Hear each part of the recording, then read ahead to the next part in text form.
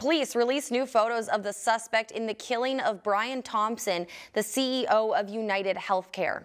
The manhunt is on its 6th day, and NYPD divers searched for the murder weapon in a Central Park pond Sunday.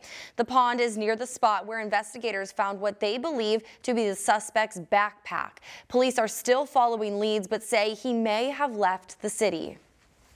We have him on a bus out of Upper Manhattan. If he takes it to any different spot and gets on another bus, that has to be tracked as well. The net is tightening, and we're going to bring this person to justice.